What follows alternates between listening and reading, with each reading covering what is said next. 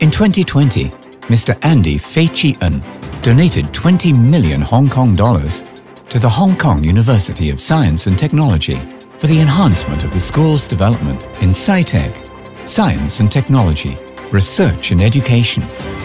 In appreciation of Mr. Fei's benevolent support, HKUST has hosted a naming ceremony on the 16th of December and named its Dream Lab as the Fei-Chi-en Dream Team Open Lab.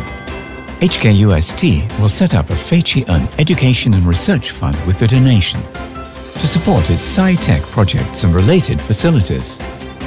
2 million Hong Kong dollars out of the donation will be used to set up a scholarship called Y-LOT Foundation Scholarship. Mr. Fei founded Y-LOT Foundation, which is a charitable non-profit organization, in 2016.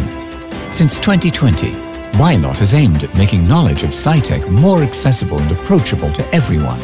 With better knowledge, we will all aspire to have a brighter future. At the same time, Y-LOT focuses on the education of young people, builds a SciTech platform for them, and vigorously supports the development of scientific research. 創新科技方面，香港仍然有巨大嘅發展空間。